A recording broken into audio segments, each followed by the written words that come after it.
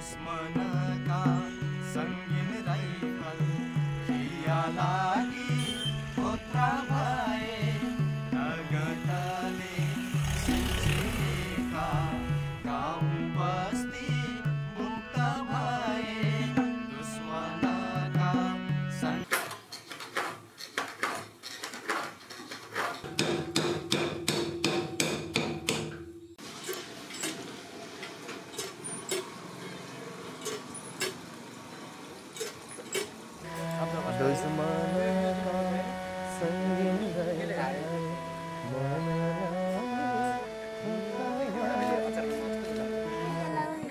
चाहिँ मेरो क्यान्टोनमेन्टमा बस्दाखेरिको हामीले त्यहाँ रोलकाल थियो, रोलकाल गर्दा एउटा प्रोग्राम थियो अनि साथीसँग बसेर खिचेको फोटो। अस्ति भर्खर जस्तो लाग्छ रोल्पाकी चेतना बोहरालाई अन्याय विरुद्ध लड्न बन्दुक उठाउनुपर्छ भन्ने चेतना आएको। आमालाई फकाएर युद्धको मोर्चामा हिँडेकी चेतना अहिले आफै आमा भएकी छिन्। हेटौडा छेउमा आजकल घर परिवारको मोर्चा सम्हाल्छिन्। म चाहिँ सानादेखि नै अलिक दुःख पाएको मान्छे। बाबा पनि म 1 वर्ष भएपछि बित्नु भयो। अनि हाम्रो परिवारमा जम्मा आमा, दिदी, दाइ, म 6 क्लासमा पढ्दा पढ्दा दाइ बित्नु भयो। छोरा नै नभइसकेपछि त आमालाई गाह्रो भयो। अब आफ्नो श्रीमानको सम्पत्ति पाइने हो कि नपाइने हो भन्ने परे रहेछ, हामीलाई के थाहा। त्यही बिचमा चाहिँ अब सबभन्दा पहिला त गाउँ खोला टोलातिर नै त सुरु भयो जनयुद्ध। त्यतिखेरसम्म हाम्रो घरतिर चाहिँ छोरीलाई पढाइदिन्थ्यो, म पढेको थिइनँ। प्रौढ शिक्षा आमासँगै गएर पढेको हो अलिअलि। मैले मेरो बाउको सम्पत्ति खानको लागि पनि मैले सङ्घर्ष गर्नुपर्छ। नडराइकन चाहिँ बोल्न सक्ने क्षमता चाहिँ मैले स्कुलबाट म गर्न सक्दिनँ, म अब यतै लागेर गर्छु भन्ने भयो कि मेरो चाहिँ। जे भए पनि जस्तो सुकै भने नि त्यो मर्ने ठाउँमा आफ्नो छोराछोरी जाँदाखेरि त कसको बाउआमाले चाहिँ जाऊ भन्छन् होला र होइन। चेतनाकै घरसँगै निर्मला वाइवाको घर जोडिएको छ। उनीसँग शरीरभरि गोलीका डोभ छन् र मनभरि सम्झनाका डोभहरू। 10 वर्षको जनयुद्धमा त मैले त धेरै लड्यौँ होइन, लडाइँ त धेरै लड्यौँ। मेरो भिटन त कति हो कति होइन भनेर साध्य छैन। म धेरै छन्। चौकी त अब कति हो र 10 मिनटभित्रमा कब्जा भइसक्छन्। अब उसमा चाहिँ भनौँ न लडाइँ त अब यसरी पड्किरहेको हुन्छ होइन। मकै भुट्दाखेरि कसरी फुल उठ्छन् त्यस्तो हुन्छ होइन।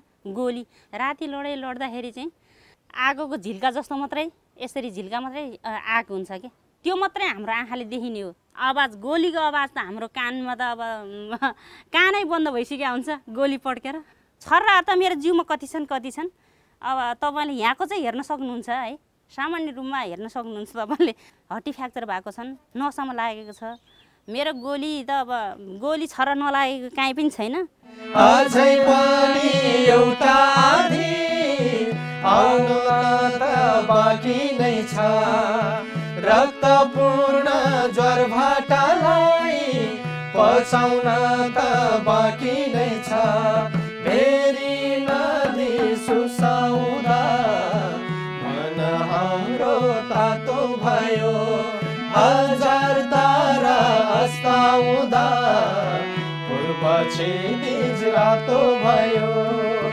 मन हाम्रो तातो भयो। पूर्व क्षितिज रातो भयो। मन क्षितिज रातो भयो। हेटौडा बजारबाट पूर्व चुरे फेदीमा सिमात बकैया नदी छेउ छतिवन गाउँ थियो, अहिले पनि छ। हातमा कुट्टो कोदालो बोक्ने यहाँका गाउँलेहरूलाई पनि लाग्यो परिवर्तनको लागि कोदालो होइन बन्दुक पो बोक्नु पर्ने रहेछ।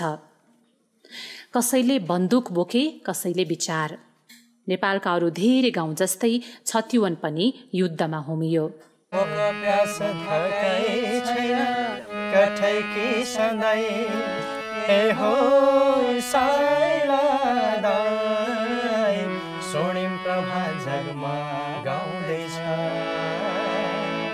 सानैदेखि नाच्न गाउन रुचाउने सङ्गम राई स्कुलमा सधैँ फर्स्ट हुन्थे।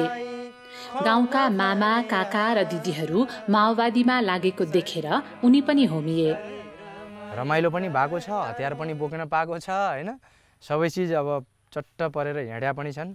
अनि यसो सोच्यो ओहो जानुपर्छ क्या भन्ने सोच, एउटा त्यो कलिलो दिमाग।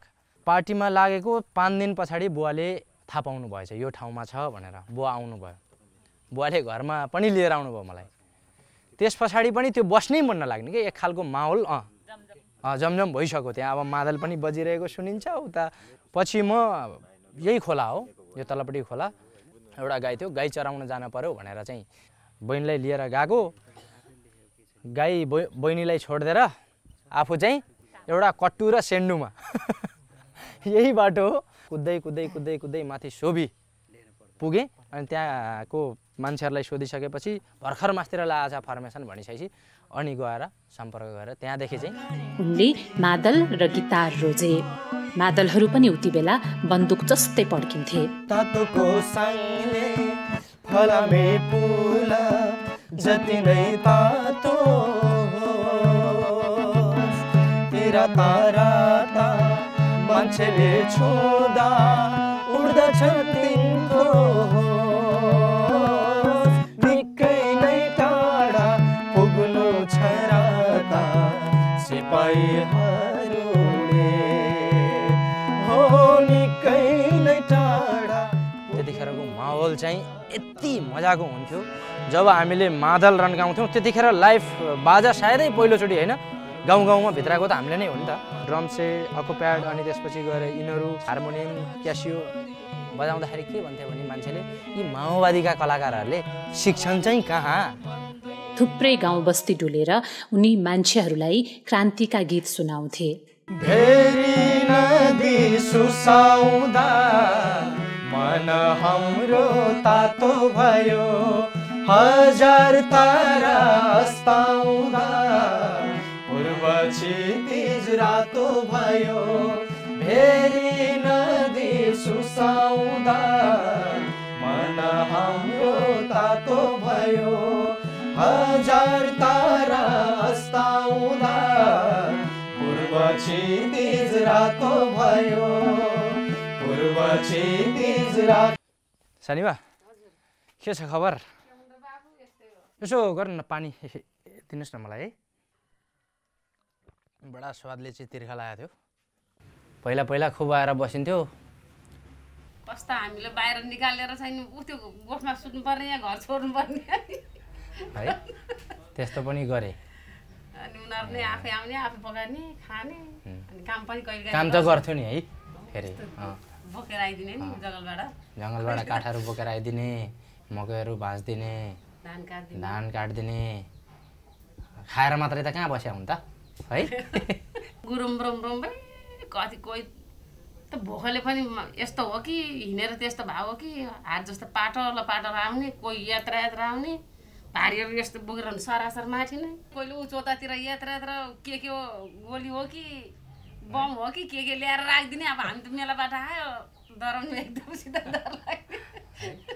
पहिला लाग्यो त माइलो भाइ, साइला भाइ, अनि कान्छी बहिनी, कान्छी सानीमा तिनजना लाग्यो। उहाँहरूकै बाटो त पक्रिया हो। एउटा गीत छ नि साइला मामाले पहिला पार्टीमा हिँड्ने बेला लेखेको, नरोनु आमा म मरि जाँदा गर्व है गर्दिनु, सपना देख्दा उल्टोमा हातले पानी चढाउनु, सोचाउँछन् होला सालघारी बना नसोसाउ भन्दिनु, रसाउँछन् होला खहरे खोला नरसाउ भन्दिनु, रुँदै पो होलान् डाफे मुडाला नरुनु भन्दिनु। मामा युद्धमै हुनुहुन्थ्यो त्यतिखेर। अनि घर पनि आउनलाई अलिकति समय नमिल्ने होइन त सानीमा। ल नरुनुहोस्, अब 30 दिन गयो, अब आउँदैनन्। अब त घरमै हुनुहुन्छ मामाहरू पनि सबै। अहिले मैले यो गीत गाउँदाखेरि किन आँसु आएको तपाईँको याद छ? छ नि, भाइले उताबाट फर्केर आएर अन्त यस्तो गीत जाने बेलामा यो गीत गाएर गएको थिएँ। अनि धेरै महिनामा आइपुग्यो, अनि फेरि यस्तै कुरा भयो, गीत पनि गायो। यो ठाउँमा त धेरै डर मर्दो। त्यतिखेरको चाहिँ माओवादीको आधार किल्ला भनेर चाहिँ चिनिन्थ्यो यो ठाउँलाई। यहाँनिर सेनाहरू पनि थोरै सङ्ख्यामा चाहिँ आउन सक्ने स्थिति थिएन। बजारतिर गयो भने छतिवनको मान्छे हो भनेर भन्नै नसक्ने स्थिति। नाम पनि अन्य गाउँको लिनु पर्थ्यो गाडीमा आउँदाखेरि। अनि गोलिस्टार जुत्ताहरू घरमा देख्न हुन्थेन, वन पलर झोलाहरू चाहिँ घरमा देख्नु हुन्थेन। त्यतिखेर त रेडियो बजाउने ब्याट्रीहरू टन्नै हुन्थे, ती ब्याट्रीहरू पनि सबै खाडल खनेर चाहिँ पुर्नुपर्ने स्थिति।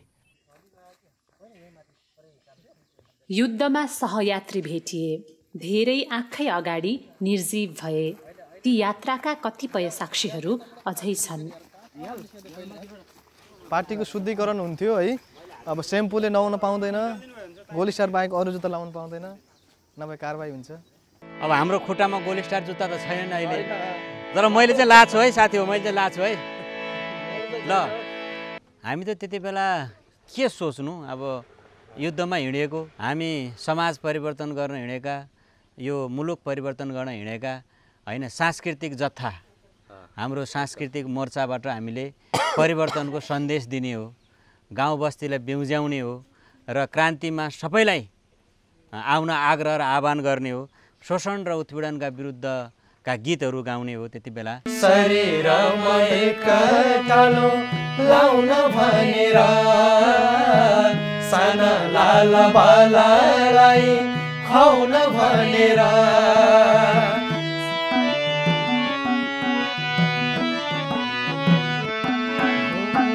शरीरमा एक टालो लाउन भनेर साना लाल बालालाई खुवाउन भनेर भौलारी कति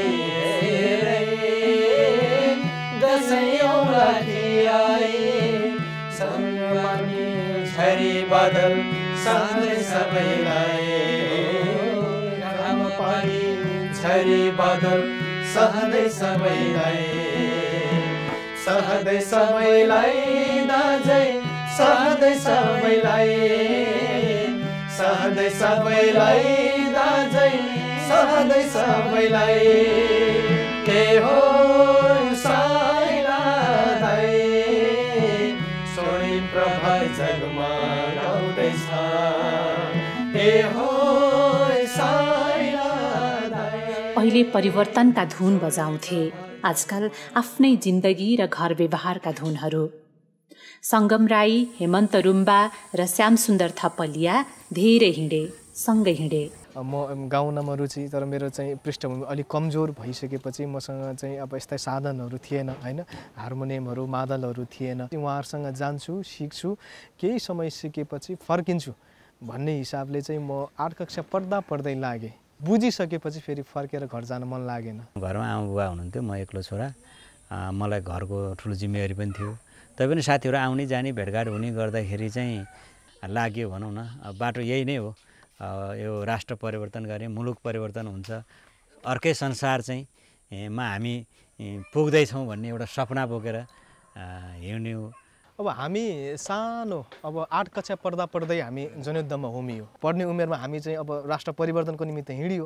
अब के गर्ने त भन्दाखेरि अब एउटै मात्र उपाय के भन्दा वैदेशिक रोजगार, त्यो बाहेक अरू विकल्पै थिएन।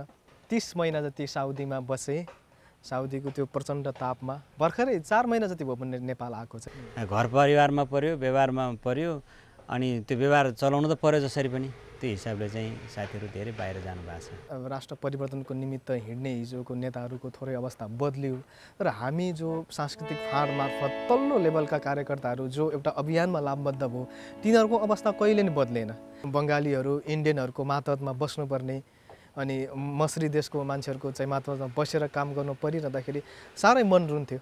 त्यति बेला एक्लै थियो, पछि 2 जना पछि 3 जना 4 जना भयो। यसरी अभाव र आवश्यकता बढ्दै गए पछाडि आफ्नो पेसा व्यवसायमा पनि मान्छे लाग्नै पर्ने भयो।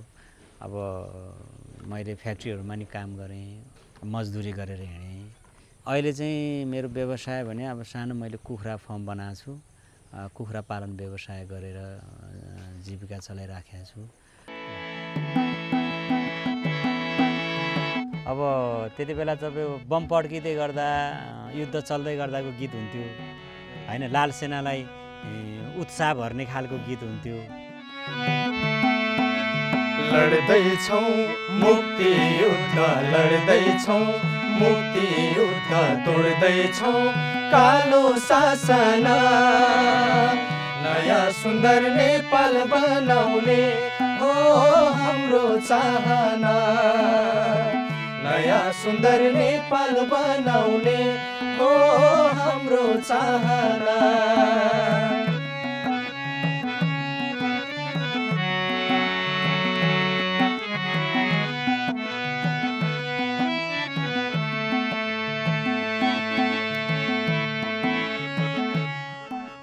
हेटौँडा बजार सङ्गमचोक छेउछाउमा राधिका बिक दिनभरि ठेलामा तरकारी बेची बस्छिन्। उनी पनि ठूला परिवर्तनका सपना बोकेर युद्धमा लागेकी थिइन्। छुवाछुतमा एकदम धेरै चाहिँ भेदभाव थियो नि त योभन्दा अगाडि। अनि हामीलाई यो कहाँबाट कसरी मुक्त हुन्छौँ होला, हामी योबाट कसरी छुटकारा पाउँछौँ होला, हामीले अरूले सारा चाहिँ भित्र बसेर खान पाउने अधिकार कसरी प्राप्त गर्छौँ होला, त्यतिखेर हामीलाई त्यस्तो सोचहरू आउँथ्यो नि त।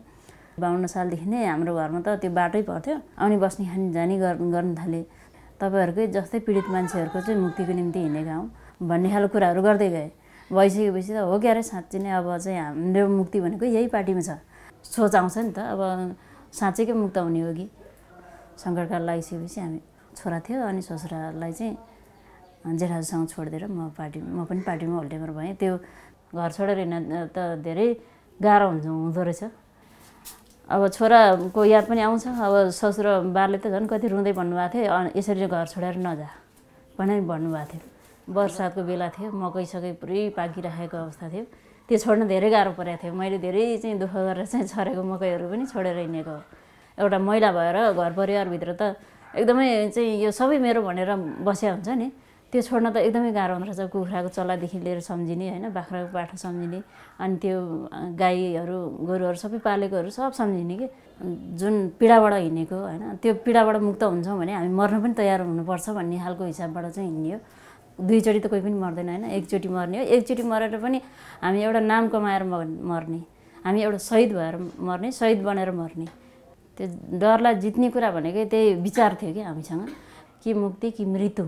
निकै नै टाढा पुग्नु छ त सिपाहीहरूले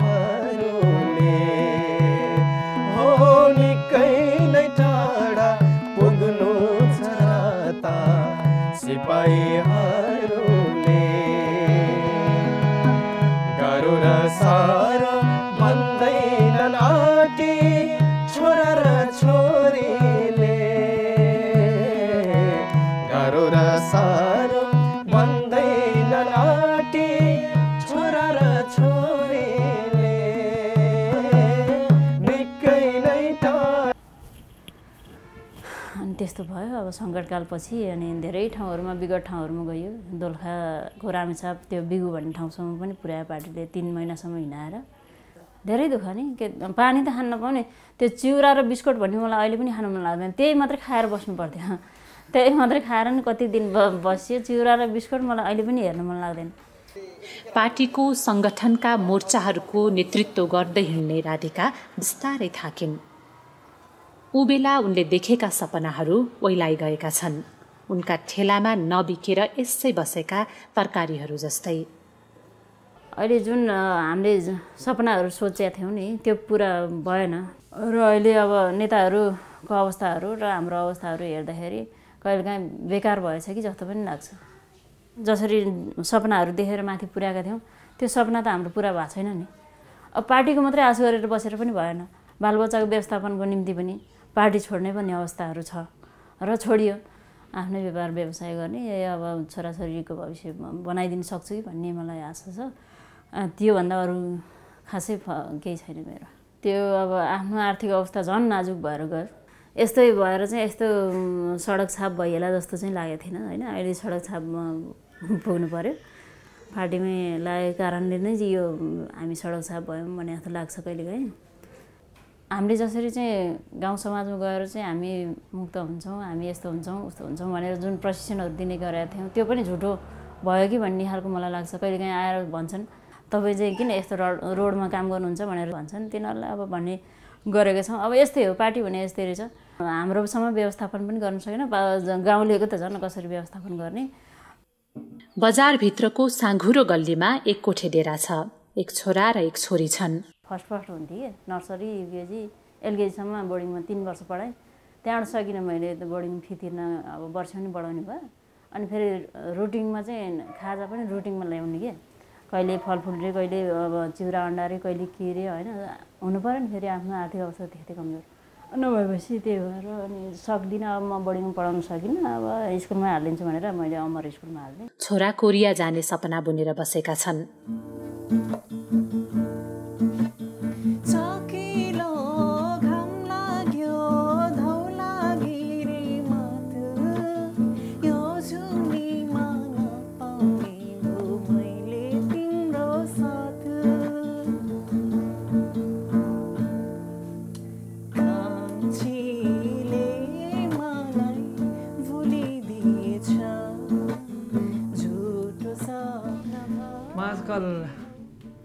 कोरियन भाषा पढ्दैछु, गीत गाउँछु अनि त्यही गिटार बजाउँछु बस्छु। नेपालीमा क्लासिकल पप पनि गाउँछु कहिलेकाहीँ, रक स्टाइलको हुन्छ नि सङहरू त्यस्तो पनि गाउँथेँ।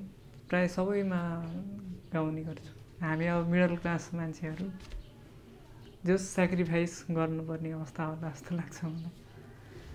अब गीत गाउने चाहिँ सोखको रूपमा मात्रै होला जस्तो लागिरहेछ। लिरिक्स पनि मैले लगभग 30-40 वटा जति लेखिसकेँ। युद्धमा साथसाथै हिँडेका उनका श्रीमानसँगको सम्बन्ध पनि अहिले टुटिसकेको छ। बन्द आँखाका दृश्यहरू, स्तब्ध मुटुका शब्दहरू ओठले बयान हुँदैनन्, ती बस मनमा अल्झिरहन्छ, बस दुखाइरहने खिल बनेर। शिशिरयामको जाडो होस् या बसन्तको बतास, बस तिम्रो नै यादलाई दिलाएर जान्छ।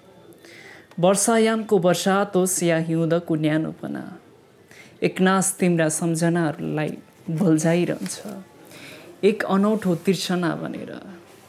आँसु त बस रुनको लागि हो, वेदनाहरूलाई परास्त गर्न होइन। पीडाले मौनता दिन्छ, बस त्यसमा छल्किरहनु मात्रै जिन्दगी बन्छ। अब हाम्रो जातित्वकै हिसाबले भन्दाखेरि तामाङ जातिको छोरीलाई कहिले पनि घरभित्रबाट बाहिर कहिले पनि पठाउँदैन। हामीले एउटा घरैबाट सङ्घर्ष गरेर अब छोरी मान्छे अब हिँडेको भित्र चुलो चौको मात्रै सीमित बसेर नहुँदो रहेछ भनेर चाहिँ अब भनौँ न आफ्नो अधिकार लिनको लागि म सेना भयो। 57को चाहिँ अन्तिममा चाहिँ अब जुन 11 दिनको तालिम प्राप्त गरिसके पछाडि अब मैले देश पाएँ भनौँ न। देश लाउन पाएपछि मलाई कति खुसी भयो कि म अब सेना बन्ने हो भन्नेतिर सिन्धुलीबाट अब त्यतै अब धनुषा अब सिरा अब 70 उदयपुर अब उतैतिरै भयो कि म अब हिँड्दै अब लडाइँ अब यहाँ अब खाना बसालिरहेको छ अब त्यतिखेरै अब बुटुटु पड्किरहेको हुन्छ लडाइँ परिरहेको हुन्छ होइन। अब लडाइँको बेलामा अब 24 घन्टासम्म यात्रा गर्नुपर्ने हुन्छ कहिले त 24 घन्टा सुत्न नि पाउँदैन। अब खाना अब कति हुन्छ टाइम आधी घन्टाभित्र भने हामी ठिक्क आधी घन्टाभित्र खाना पकाइ खाइ त्यो भाँडाकुँडा धोइ आफ्नो सामान प्याक गरेर हिँडिहाल्नुपर्छ भनेपछि नाइट डे गर्दा हामी वहाँ पश्चिम सल्यानबाट हिँडेको हामी 1 महिनामा हामी लमजुङमा आयौँ। त्यो लमजुङमा जुगाले यति खायो जुगाको त कुरा गरी साथी छैन। जुगा यहाँ बस्यो भने यहाँ आइपुग्ने जुगा हुँदो रहेछ त्यो लमजुङमा। लास्टै अवस्था भइसकेको थियो त्यतिखेर।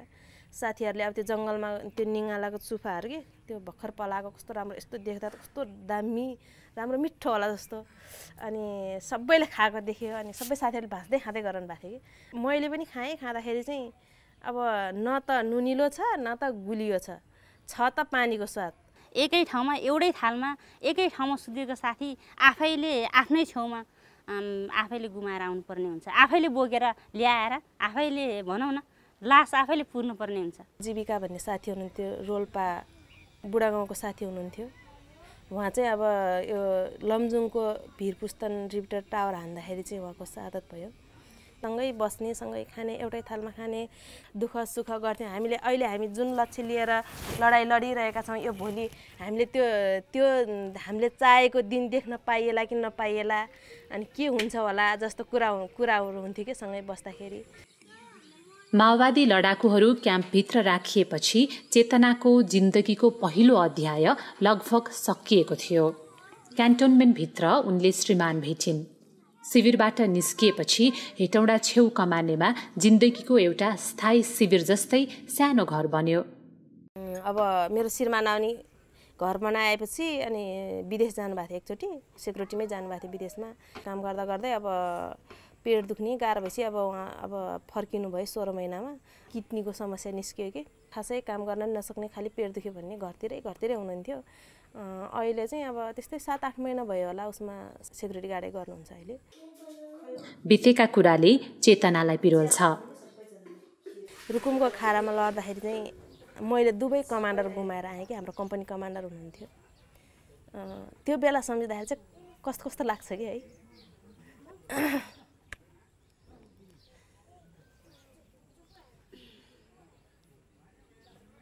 सँगै चाहिँ हिँड्दा कम्पनी कमान्डर पनि गुमाइयो कम्पनी भिसी पनि गुमाइयो आज देश र जनताको लागि हामी सँगै लडेका थियौँ कम्पनी कमान्डर चाहिँ सल्यानकै हुनुहुन्छ कालागाउँको सौगात भन्ने कम्पनी भिसी चाहिँ रोल्पा रुकुमको हुनुहुन्छ विश्वास भन्ने हिजो जनयुद्ध पनि त्यहीँबाट सुरु भयो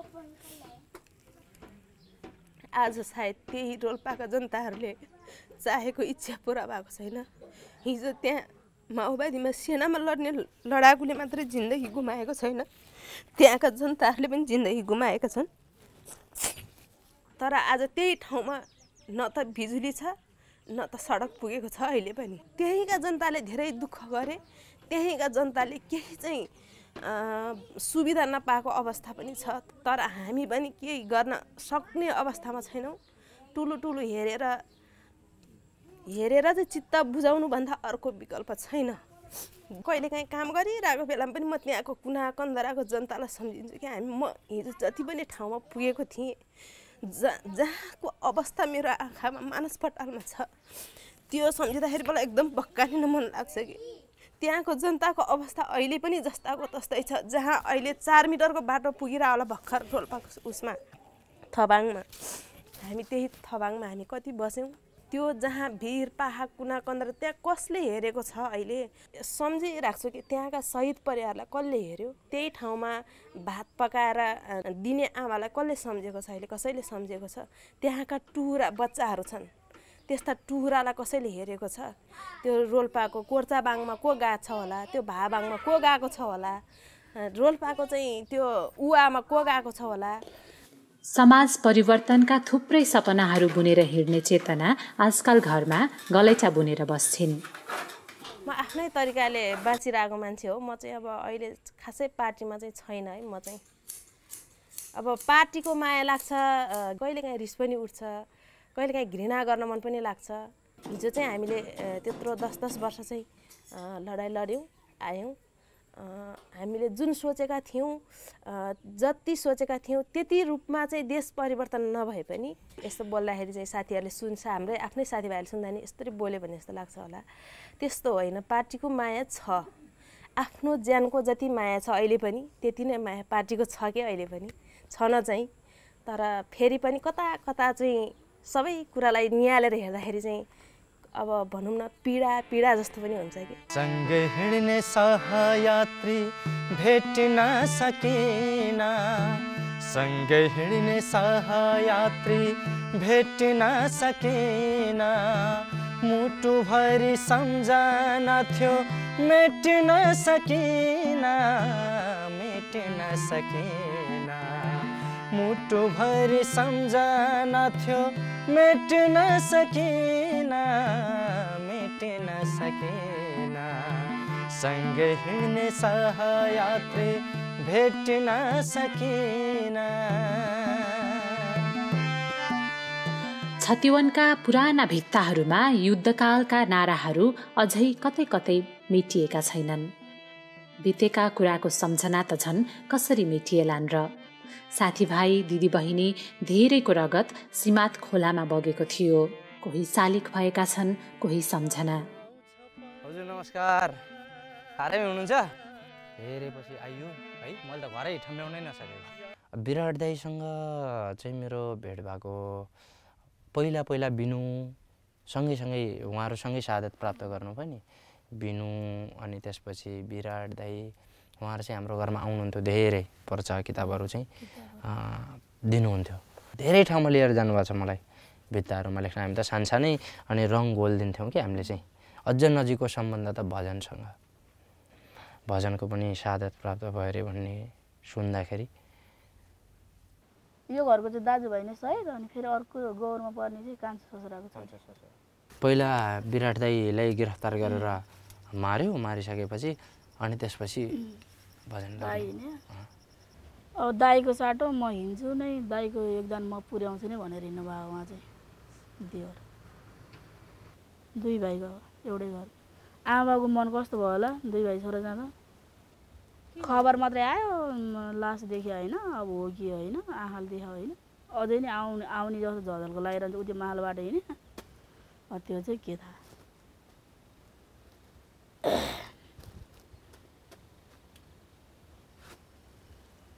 देवर हिँडेको अहिले जस्तो लाग्छ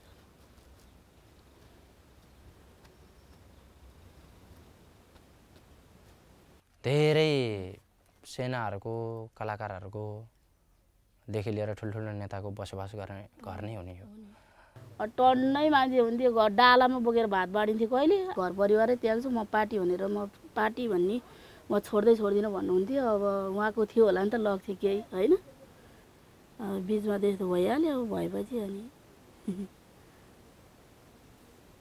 तपाईँको कतिवटा छोराछोरी एउटै हो छोरा 1.5 वर्षको थियो त्यतिखेर अहिले कति वर्ष भयो 19 वर्ष लाग्यो फोटो छ तपाईँसँग विराट दाईको सबै पार्टीले माग्दै लाँदै कार्यक्रममा भन्दै लाँदै गरेर सिधै चाहिँ दाईले पनि गीत गाउनुहुन्थ्यो है गीत फेरि एकदम राम्रो हुन्थ्यो कि सुनिरहँदा त पार्टीमा नजाउँ भने जाउँ जाउँ लाग्ने गीत सुनौलो बिहान घरमा ल्याउने सपना साँचेर युद्धको बाटो लागेछौ तिमी हामीलाई छोडेर फर्केर किन आएनौ तिमी पिर पर्यो मनमा हामी त देशै परिवर्तन गर्ने भनेर हिँडेको अहिले परिवर्तन भएन ज्यान मात्रै गयो रगत मात्रै बग्यो अहिले के भयो त दुनियाँका 13-14 हजारजनाले रगत बगाइहाले अब के चाहिँ भएर अब अहिले अब कुर्सीमा बस्न पाइहाले नेताहरू जति कोही बइदिए कोही के डिप्लोड खोइ अर्को किरण बइदियो के अरे कोही एमाले भित्र गएर अब उ गरे हान प्रचण्ड पक्ष अब बाबुराम छुट्टै नेता नेतामै गुट उपगुट भएपछि अनि कहाँबाट त्यो हुन्छ जनतालाई सुख हुने शहीद परिवारहरूलाई अपाङ्ग घाइतेलाई कहाँ हेर्ने त कुरै आएन त्यो त रगतमा होलिखेल्ने सब रगतमा होलिखेल्ने नेताहरू तर त्योखेर त त्यतिखेरै अब कानुन व्यवस्था ल्याउने जस्तो थियो नि त फेरि उतिखेर आइहाल्ने जस्तो थियो नि त फेरि धेरै अब हुने रहेछ भन्ने पनि लाग्यो नि त मान्छेको मनमा त होइन आइहाल्ने रहेछ माओवादी पार्टीमा उ गरेपछि आइहाल्ने रहेछ व्यवस्था कानुन सबै गरिब धनी सबै एक छता हुने रहेछ जस्तो पनि भयो नि त त्यतिखेरको कालमा त अब आउनु त आयो कहाँ आयो भने जस्तै भयो अहिले गर्लान् नि बिस्तारै बिस्तारै गर्लान् अब बिस्तारै भने त कहिले आफू मरिसकेपछि उही मर्या बाउलाई केरा खाऊ भने जस्तै हो त्यो त होइन मलाई त्यस्तो लाग्न थालिसक्यो होइन नेताहरूको त्यो देख्दाखेरि गद्दारी देख्दाखेरि अहिले सम्झिँदाखेरि यो परिस्थिति हेर्दाखेरि त व्यर्थै हिँडेछु जस्तो लाग्छ पढाइ छोडेर हिजो चाहिँ बुर्जुवा शिक्षा भनेर चाहिँ त्यही किताब च्यातेर हिँडेको हो आज आएर त्यही सर्टिफिकेट काम लागिरहेछ अब हाम्रो अहिले पढाइ पनि छैन जागिर पनि छैन समय चाहिँ धेरै खेर गयो यसो हेर्दाखेरि हिजो जुन मार्क्सवादी विद्यालयको चाहिँ डिग्रीको सर्टिफिकेट पाइन्छ रे भन्ने एक खालको हल्ला दिन गयो महिना गयो गयो साल पानी दिन गयो महिना गयो गयो साल पानी बाटो कुर्दै होलिन् आमा छोरा आउँछ भने यसपालि त पक्कै घर फर्की आउँछु है आमा जमरा र टिका सजाई पर्खिराख है आमा जमरा र टिका सजाई पर्खिराख है युद्धको बेलामा घर आउनुभयो त दसैँमा टिका लाउन त्यो बेला त आइएन सायद टिका थापेकै 63 साल पछाडि त हो 64 सालतिर दुःख लाग्थ्यो दसैँमा सबै रमझम सबैको गाउँघरमा होइन। अब हामी त के गर्नु, सेना कतिखेर आउँछ, कतिखेर लखाड्छ, कतिखेर ठोक्छ, बस उनीहरूसँग प्रतिकार गर्ने त्यो सोचभन्दा अरू केही पनि हुन्थेन। बस कि मरिन्छ कि मारिन्छ भन्ने एउटा खालको सोच, अनि अर्को कि मृत्यु कि मुक्ति भन्ने हुन्थ्यो त्यतिखेरको सोच। खै भइएन, न मृत्यु भयो न मुक्ति भयो होइन। बरु मृत्यु हुनेहरूले एक खालको चाहिँ कहिलेकाहीँ यस्तो लाग्छ त्यो पार्टीमा हिँड्दाखेरि जो शहादत प्राप्त गर्नुभयो एक खालको पीडा छ परिवारलाई, तर हामी बाँचेर जिन्दगीलाई धिकार्दै बस्नुभन्दा कमसेकम त्यो त परेन। अब गाउँ फर्क्यौँ, गाउँले परिवारले पनि माओवादीमा गइस् के पाइस् दुनियाँ हुन्छ नि एउटा टचर, दिमागी टचरहरू। त्यस पछाडि घरमा बस्न पनि मन नलाग्ने, काठमाडौँ अथवा हेटौँडा कतै बस्नको लागि सबैभन्दा ठुलो कुरा कि त जागिरै हुन पर्यो कि एउटा न एउटा सिप नै हुन पर्यो। त्यो सिप पनि छैन। ऊ चलाउन जानेको हार्मोनियम छ, हार्मोनियम चलाएर टिक्ने अवस्था पनि छैन। त्यसपछि यसरी चाहिँ विदेश गयो। विदेशमा लगभग 6 वर्ष बिताएँ मैले, एकचोटि पनि घर फर्किन त्यो 6 वर्षको अवधिमा। देश विदेशको हन्डर खाएर आएपछि सङ्गमले घरजम गरे। हेटौँडा बजार छेउ श्रीमतीसँगै चमेना गृह सुरु गरे। हिजोको जिन्दगी मैले कसैको लागि अर्पण, कसैको लागि दिएँ, जसले हाम्रै ढाडहरूमा टेकेर सत्तामा आसिन्छन्। उनीहरू विलिन भए त्यही ठाउँमा। तर जुन हामीले चाहेको थियो, हामीले हृदयदेखि चाहेर चाहिँ हिजो बन्दुक बोक्यौँ, हिजो चाहिँ ढाडको छला खुइलाउन्जेलसम्म चाहिँ जनताको आँगनहरूमा नाच्यौँ, त्यहाँ परेड खेल्यौँ। अब ती सब चिज चाहिँ कसैको लागि रहेछ भन्ने मात्रै छ। देशको लागि चाहिँ मैले केही पनि गरेको छैन रहेछु जस्तो लाग्छ। जो जहाँ थिए त्यहीँ छन्, तिनै मान्छेको कोट फेरिएका छन्, तिनै मान्छेका जुत्ता फेरिएका छन्, जसले चाहिँ कुर्सी पक्रे। अबको बाँकी जीवन चाहिँ यस्तै गरी बिताउने मन छ जसरी अहिले भइरहेछ, चलिरहेछ। सबैभन्दा ठुलो आत्मसन्तुष्ट चाहिँ कहाँ हुँदो रहेछ भने परिवारलाई नै समय दिएर परिवारसँगै एक छाक मिठो मसिनो खायो भने त्योभन्दा खुसी चाहिँ अरू केही नहुँदो रहेछ भन्ने लाग्यो अहिले। कहिलेकाहीँ आमा बालाई भेट्न छतिवन आउँछन्। फेसबुकले बनायो साथी, झ्याप्पै माया बसेको ज्यानमाथि, छतिवनको फाटैमा लबलबेको घाँस, त्यो दिलको घरैमा देउन मलाई बास। फेसबुकले त्यति बेला यो माओवादीमै थिएँ म विदेश जाँदाखेरि, कतार जाने बेला। कतार जाने बेला काठमाडौँमा थिएँ नि त्यति बेला नि काठमाडौँबाट नै भेटघाट गरेर अनि बुवा विदेश लाग्नुभयो। अनि त्यहाँदेखि चाहिँ सोच्न थालेँ अलिकति, बुढेसकालको बुवालाई चाहिँ विदेश पो पठाएको छु त भन्ने।